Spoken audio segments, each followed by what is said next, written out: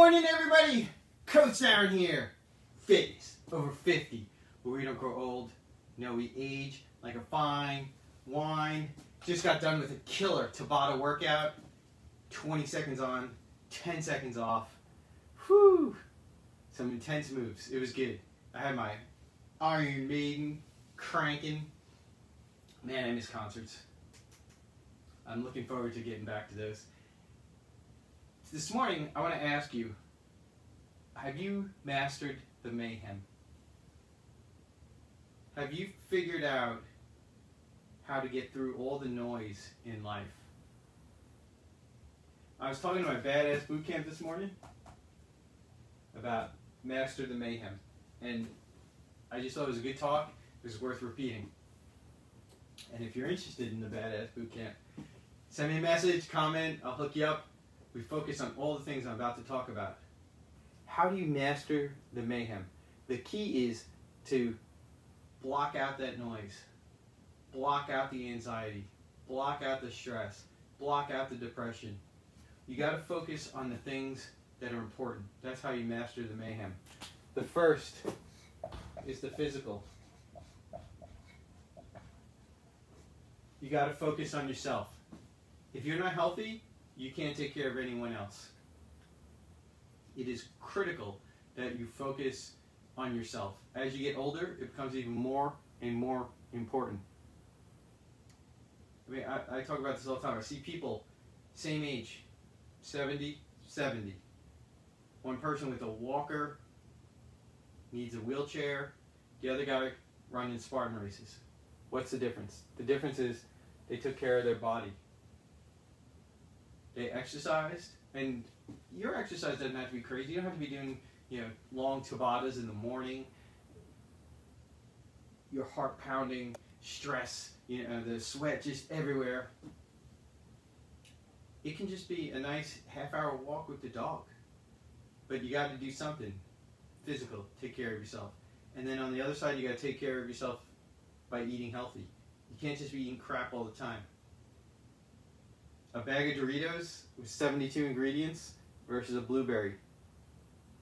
You might be able to eat the same amount of calories, but you're not getting the same benefit. You want to try to eat as many whole foods as you can. A whole food has the least amount of ingredients. A whole food is a blueberry, fish, strawberry, broccoli, spinach. You get the point. Second, you have to take care of your mind. We need to be learning. Humans are made to learn. You can't just finish high school, college, law school, medical school, your MBA, whatever it is. You need to be constantly learning. I'm always trying to learn new things. It's just good for you to always be learning. And then put what you learn to work. I've been working on myself for a few years now. A year ago, before Corona, I hadn't even really done any live videos. And now I practice, and I enjoy it. I like coming on and talking about these things because they inspire me.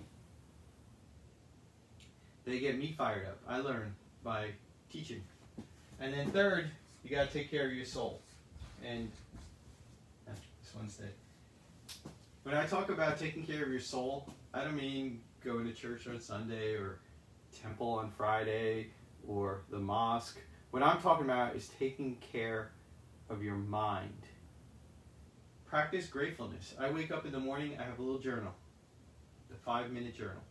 I sit down and it asks me 3 things that I'm grateful for. And it focuses me every morning on 3 things that I'm grateful for. Then I write down 3 things that I want to happen today. 3 things that I'm going to try to make happen. And I try to make those not work-related. I volunteer with the Warrior Canine Connection. I look forward to that. I take little Daisy, my dog, for a walk. These are nice things that I want to accomplish for the day that'll make me feel better. I practice some breathing. Whenever I get frustrated or I start to lose my temper, I just take nice, deep breaths, take myself out of the situation if I can, and that protects my soul. It's something that is good for my body and mind. So these are the three things I do to master the mayhem. I focus on the physical, I focus on my mind, and I focus on my soul. What do? How do you master the mayhem and cut out all of the noise of bad news, of virus, of this, of that? Comment below. Let me know. Find this useful?